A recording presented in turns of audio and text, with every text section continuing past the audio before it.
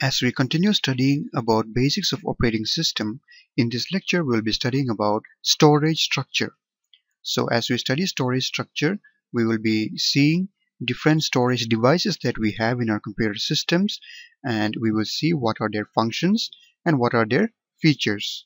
So here we have a diagram given, and in this diagram it represents the storage device hierarchy. So on the top we have our registers, followed by cache, then we have the main memory, then we have electronic disk, then we have magnetic disk, and then optical disk, and then magnetic tapes.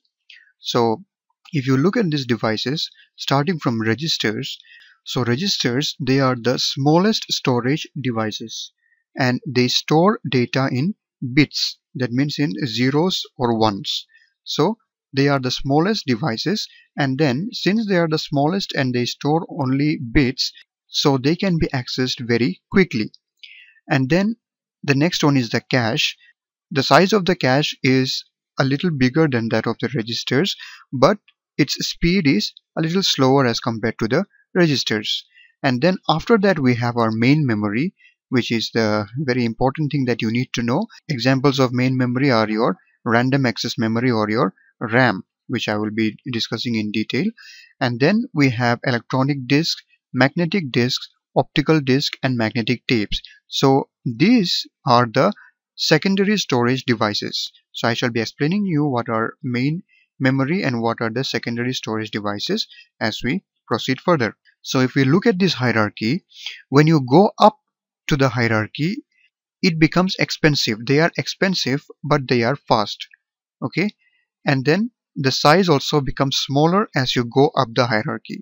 So this is the biggest size, and if you go up to this, the size of the devices becomes smaller and smaller, but then their access time and cost, it becomes higher and higher as we go up the hierarchy.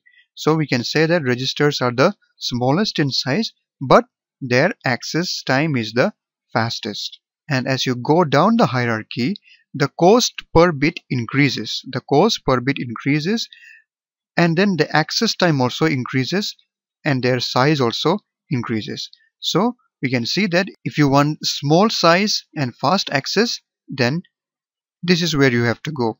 And if you want bigger size for storing more data, then you have to go down this hierarchy, coming to this electronic disk, magnetic disk, optical disk, and magnetic tapes.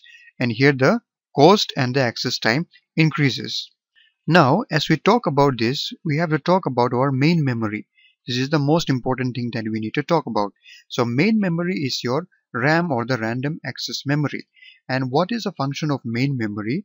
In the main memory, anything that you load in your computer gets loaded to your main memory, and that is where it is executed. So things are stored in your secondary memory, but things are loaded to your main memory for the execution purpose. Now what do we mean by secondary memory?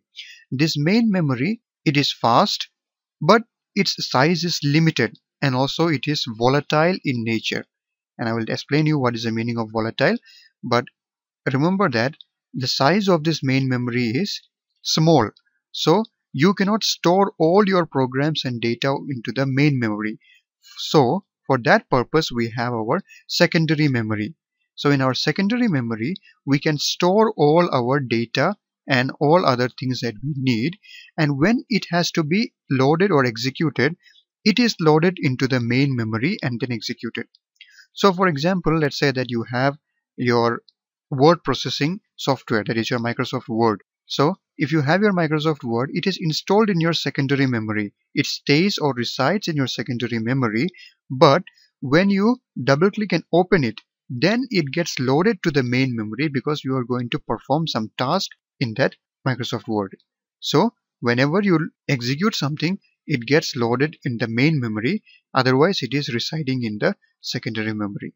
So all your data, it resides in the secondary memory and it's loaded to the main memory at the time of execution. Now we say that when you have a larger or a bigger RAM, then your computer works faster. You must have heard this many times. Now why is that? Why do you say that when you have more of random access memory or RAM, your computer is faster? So remember that main memory is your RAM. Your RAM is the main memory. So for explaining this, let me take a simple example. Imagine that you are in a room, in your study room, and then you have a bookshelf. You have a big bookshelf where you can store many books, and then on that bookshelf you are having lots of books. And then beside you there is a table. There is a small table on which you keep your books for reading. Now think of the bookshelf as your secondary memory and the books as your data.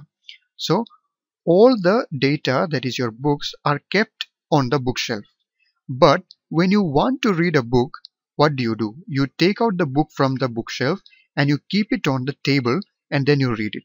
So just assume that you only read your book on the table. You don't like to read it in other ways. So whenever you want to read, you take a book from the bookshelf and you keep it on the table and then you read it. And consider that table to be your main memory or your RAM. Now, let's say that your table is very small. So if your table is very small, what happens? Let's say that you can keep only one book at a time in your table. So if you can keep only one book at a time, so you cannot use more than one book for studying.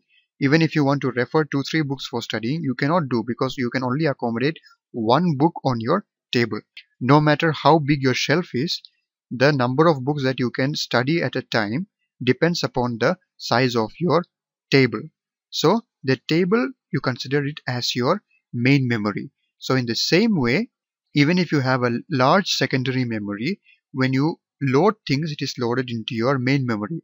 So if you have a bigger main memory, then you can load multiple things and your computer will work faster.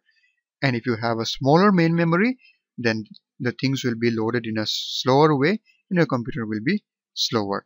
So that is why you usually hear that when you have more RAM, your computer or your system performs faster. Now, as I was explaining to you, I said that main memory is volatile as compared to secondary memory, which is non-volatile. Now let us try to understand the meaning of volatile and non-volatile. So volatile means that it loses its contents when the power is removed.